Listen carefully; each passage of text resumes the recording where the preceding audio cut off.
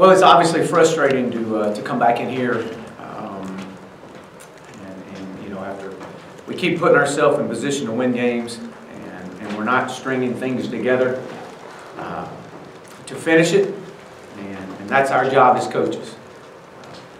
We've got to get our guys to do a better job of executing, making things clear for our guys, so they can just go out and play and be able to execute in those key moments. Our guys want to win. We want to win for them. We want it for them. I will say this: they're playing extremely hard. They're giving great effort, and that's encouraging. They're giving us everything they got. And as I said earlier, we keep putting ourselves in position to win, and now we got to take steps into finding ways to finish it and to come away with those wins. And that's on us as coaches. But the only thing we can do is keep our head down and go back to work. I'm looking forward to the great challenge this week of playing a very talented Auburn team coming to town. Excited to get back home in front of our fans. Hog walk in the morning. We've got a lot of recruits on campus. It's going to be great to get back home. I do appreciate our fans that traveled to Kentucky. And I know they're as frustrated as with the outcome as we are, but we're not going to flinch, and we're going to put our head down and we'll go back to work. With that, I'll open up. Raise your hand, we'll get a mic to you for questions. Coach, with so many close losses that you guys have had, do you start maybe exploring being more aggressive? Like maybe I take you back to the halftime, maybe trying to go down the field there, or I don't know, other things that are a little more aggressive? Well, I think you go and you look at every option. You know, we keep putting ourselves in position to win a game, and then you look back at the small details that led to that. And obviously, right before half with 55 seconds, and they had all 3 timeouts. We had 2, and you know, my thought process really was to get a first down, and then to keep and use our timeouts and see if we couldn't get a big play. When we got to 3rd and 2, 3rd and 3. With them all 3 timeouts, I literally was waiting to see if he was going to call timeout and force us to play our 3rd down play or possibly punt the ball back to them, and them just scoring off of the drive. So yeah, looking back on it, you know, sure you wish you would have maybe done a few things different right there, but I thought at that point with the momentum on their side, I was content with 3rd and 3 to get to half. But yeah, you go back and look. There's several opportunities. We had 2 drives in the second half where we're 2nd and 1 and we couldn't convert. And you know, that's an offensive down. And we got to be able to convert 2nd and 1s. And whether that's being more aggressive, being better in some run fits, whatever it may be, that's on us as coaches to get fixed. Hey Chad, you said after the game, you know, the other night that you're going to reopen or reevaluate the quarterback situation. How do you divide the snaps this week with, I guess, the 1st and 2nd team? How tough is it to sort of have a competition when you're also obviously in a game week mode for Auburn? Well, you know, Nick and Ben will get the 1 reps, and they were in here last night. Everybody was ready to get back to work last night, which was very encouraging. And so, with those guys getting a share of the 1 reps this week, you know, I think the whole thing is just, you know, consistency as a team, consistency as an offense, and that's really kind of what we're looking for in this. And you know, it is. You know, Bob, we're trying to stay out of this, but this is just kind of where we're at right now with it. When you look at not finishing the games when you've gotten that close, what are the ingredients that are missing? What's going to put you over the top on these? Well, and that's our job as coaches to go back and figure out, is it, you know, you're 20 yards away from winning the last 2 games, and you put yourself in position to win there at the end, to win the majority of our games this season, all but 1 right there on that last drive. And whether it's a stop here, whether it's a conversion here, you know, putting ourselves in position. Are we in the right play call? Do we have the right check? Are we doing too much? Are we not doing enough? You know, and that's really kind of what it comes down to. And we've got to be able to find a way to get the ball in the end zone. And we're putting ourselves in that position. Now we got to finish the deal, and we haven't done that. When you looked at Nick's performance, it looked like he was throwing behind on some of the slants. Was there something mechanical going on? What have you figured out from What made him have an off game? You know, I don't, you know, he got hit early, but again, that's, your quarterback, you understand those things. That has never rattled Nick. Nick's got an incredible arm, and, you know, he's got great talent. Was his hips not open enough? I mean, we look at all the technical things from a quarterback standpoint, but you know, at the same sense, sometimes you got to sit in that pocket, and he did sit in the pocket and deliver the ball, and I mean, there was, he'll be the first to admit he wasn't on, and but I've watched him in person be on many times in those same plays and hit him in stride, and so you know, those are things he'll work through, he'll battle through, we'll help him through, and he'll be just fine. Chad, I heard about McClure, I guess the Senate transfer. Did he come and talk to you, or kind of how that all play out? Just what your thoughts on that? Well, I spoke with him last night, yesterday afternoon, and then again last night, and I think we all know his family situation with his son, and you know, it was, as he shared with me that, Coach, I want to step away from football, and you know, I want to focus on my academics and focusing on getting a job to help support my family, and so at that point, that was the way we left it at that time. Coach, with Traylon Burks seeming to emerge every time he touched the ball, and he was kind of a do-it-all player at Warren, how far off, with him being a young player, might he be from being maybe a guy you line up in the backfield, more of a do-it-all player here? Well, you know, it kind of goes back to what we were saying. We as coaches got to do a great job of making things clear for our players, and you know, he's extremely talented, and obviously when you get the ball in his hands, he's electric. And one of the things as a coach we have to be really careful of is to understand that he's just a freshman, and not to overload him. And I think that we can add more to him, but we can't overload him. You know, we're still working on getting aligned correctly on and off the line of scrimmage, and we've taken great steps in that direction. But I do believe that, yes, there are different ways that we can, as coaches, find ways to get him the ball. Absolutely. Without overloading. Is he got Coleman listed as a starting left tackle? Do you anticipate him being back this week? And I guess when a guy's missed, you know, 2 games in different parts of the season for concussion protocol, how big a concern is that? Because obviously that's a little different than an ankle or a wrist or whatever. Well, you know, the health and well-being of all our players is extremely important. And you know, he was out there yesterday in practice last night. I anticipate him playing this week and being a part of our rotation. So back into that start rotation. But it was something that's been carrying on for a few weeks with him, and we wanted to make sure he's back fully healthy before he's ready to go. Chad, maybe a catch-22 situation, but your DBs played a bunch in that game, and maybe if you can rest them during a game, you sacrifice something, but do you feel like they wore down a little bit and that played a role in the fourth quarter? Well, you know, I've challenged our coaches, I've challenged our team that we've got to create depth, we've got to play more guys. We spent a lot of time in the open week doing that, and do I think that had anything to do with us wearing down late in the fourth quarter? I think that there was a lot of factors that are involved there. I think that, you know, anytime your defense is on the field for 37 minutes, it's hard.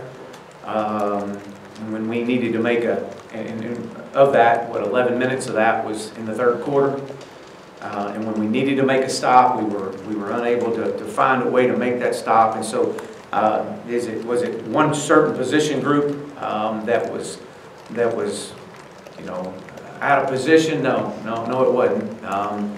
You know, we had one miscommunication call, and it cost us. It was a bust, and it was on the touchdown that allowed them to go ahead. And that, you know, again, there's no excuse in that. But you know, we had boundary pressure called and brought it from the wrong side, and when that happens, you know, the ball somehow finds it, and that's when he escaped out of the right side. It wasn't a lack of being worn down that had anything to do with that. It was we were just misaligned right there. Hey, Chad, yeah, he was saying his shoulder obviously was hurting him, but there was no way he's going to miss, this upcoming game. How's he doing? How would you assess his toughness level, I guess? And what's the update on Chase Hayden? I guess he hadn't played the last couple of weeks. Chase actually started working out last week, back out there with us last week, and was out there yesterday, so we'll continue to monitor him and evaluate him and see where he is. With Rakeem, I think he's playing as well as anybody. He's running the ball as effective as anybody in the conference. I think his toughness level speaks for itself, especially playing through an injury that he had last year. A young man that is like all our players. They want it really bad, and they're giving great effort, and they deserve it. Our message is we got to keep playing hard and keep playing tough, and Rakeem is showing that. He's doing that, and he'll be. We anticipate him being fine this week and back out there. So, Coach, with the way things have gone this season, sometimes teams have a tendency to splinter a little bit. What's your message to them? How do you keep them to kind of hunker down and keep at it? Well, you share with them first of all that you hurt with them, you hurt for them. We put in an enormous amount of time. 353 days a year are to prepare for 12 opportunities. And, so the time commitment that these players, these coaches put in is enormous. And you hurt with them, and you hurt for them. But as I shared with them in the locker room, it's going to turn. It's turned in the previous places that I've been a part of. It's difficult being stuck in a corner. It's not fun at times being stuck in a corner, and the only way to get out is put your head down and keep swinging and keep working, and assuring our players that they'll continue to keep playing hard and giving the effort that they're showing, that we're going to continue, we're going to get out of it. We're going to get out of this corner that we're in, and but it's not easy, and it's not going to be easy, and it's not getting any easier.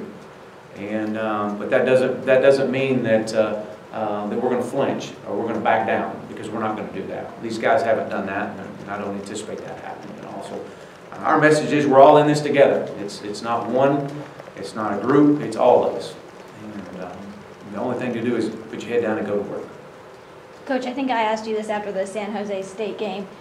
Is there anything you do differently just with the way that you go about maybe practice or meetings or anything, just change things up? Yeah, and we have. We've actually changed some of our game day routine just a little bit. Some of the way that we got into the stadium earlier, kind of went out and did some flexing together as a group.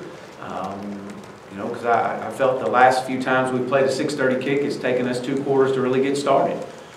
I think that after hearing the feedback from our players, I really liked the fact of getting into that stadium earlier. Changed our meeting times up a little bit. You always look for different things to change your routine when things aren't going like you want. And from a practice standpoint, I think that we've done a great job of trying our best to take care of our guys from a health standpoint, and being as fresh as we possibly can getting to the games. And so as far as cutting back on any practices or anything like that, we're not going to do that at all. And we just got to be more deliberate, and we just got to focus on getting better every day. Yeah, I got 2 things. Jordan Jones, what's the latest on him? And also, Auburn from a broad standpoint, your thoughts about them, the freshman quarterback who didn't have his greatest performance in their 1 loss, and then them losing a running back, and just, defensively, how strong they are. Well, first with Jordan Jones, we're still, kind of seeing where he is as far as his health standpoint. He's struggling running without pain, so I don't anticipate him being back. Auburn, when you look at their team, they got speed all over. Defensively, is good at defensive front. As I've seen, I've been able to play against. Dedrick Brown is strong, he's physical, they play extremely hard, they got depth. So, you know, we've got to, you know, they tackle. One of the things that you really notice about these guys is, and I worked with Kevin Steele. We were together for a year, and he's a great ball coach. He's been all around, and these guys play extremely hard, but they tackle well. Offensively, you know, starting with Bo, and we knew what Bo was coming out of high school, just a great talented quarterback. He's a freshman, but he's doing a great job of running the offense as you know, Coach Malzahn is asking him to do. He's being effective running the football. They want to run the football. That's what they have always built on. With losing the running back is you know, they've got a couple of the guys behind him that are just as talented.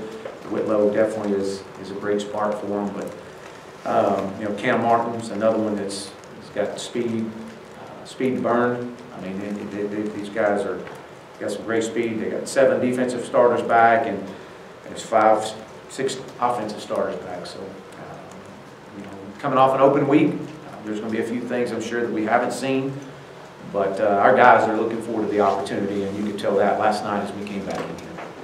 2 more. A couple of things. With KJ, how far away is he from maybe getting into the game, playing, and what's he really need to work on? And then the secondary, those young DBs that you brought in, talented guys, where are they now, and what do they really need to work on to have trust for you guys to put them out there? Well, I think when you look at the DBs, you know, that's a position that if you can lose your confidence in a hurry. And so we got to make sure that, as I've challenged our staff, to make sure these guys are prepared, that they're ready to get on the field, and when they do get on the field, they completely understand exactly what we're asking them to do. So the worst thing we want to do is put a young guy out there, and all of a sudden we lose him for you know, because of lack of confidence and don't have confidence in him. So we got to continue to bring those guys along, and that's our job. And your first question, KJ, yeah, with KJ, you know, extremely talented, has done a great job working on the scout team. He's always in our position meetings, working hard. We'll keep bringing him along and see where we're at with him. And you know, obviously, we'd love the opportunity to be able to redshirt him if we could, but we'll keep bringing him along. Just to clarify earlier about McClure, has he entered the transfer portal like he wants to finish his career somewhere else, or is it just strictly kind of a family, personal decision? Yeah, from my communication with him, it was I'm stepping away for family purposes. That was my communication with him, or it's what he shared with me. He has not entered the transfer portal, or he hasn't as of me walking down here that I've heard of. Obviously, if he wants to transfer, then we'll help him out in every way we can. Thanks, Coach.